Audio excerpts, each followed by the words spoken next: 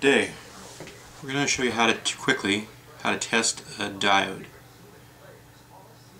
Now basically there are a number of different types of diodes. Something that the average person might see would be a small diode like this. This is a little signal diode. This is a small power or rectifier diode. You probably see this in a radio's power supply. And some larger power diodes. These came out of a wind charger circuit. And even bigger diodes, like this set here, all these here, these came out of a great big power supply.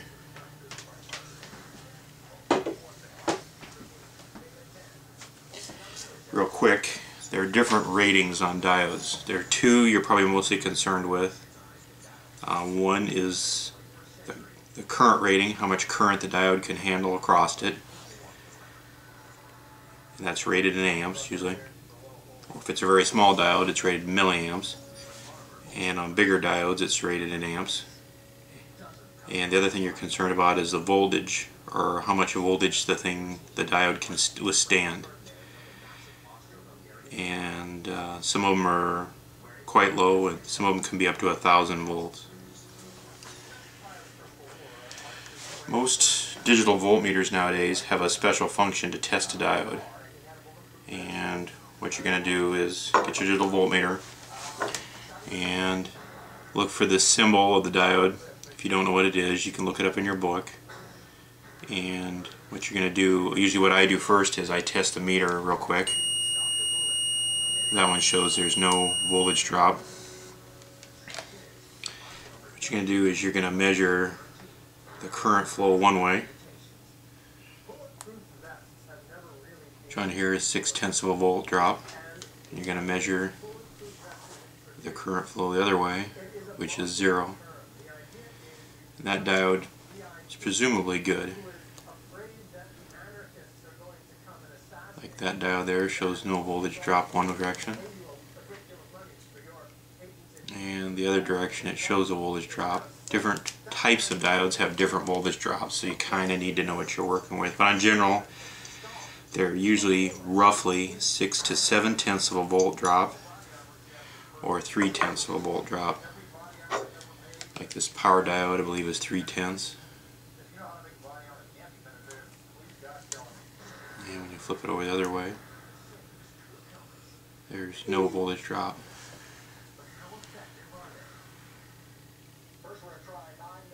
And that pretty much shows you roughly how to test a diode. Where you'd run into a diode, like I said, would be in a radio or TV, in your car's alternator. A diode is a one-way, think of a diode as kind of a one-way valve. Current can flow one direction, but not the other. And you'd use, the primary use of that is to convert AC voltage into DC in a power supply.